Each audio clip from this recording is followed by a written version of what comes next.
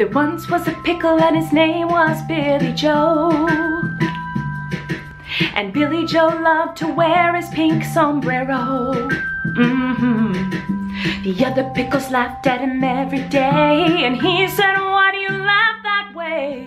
They said, "It's because you're a boy and you're wearing pink."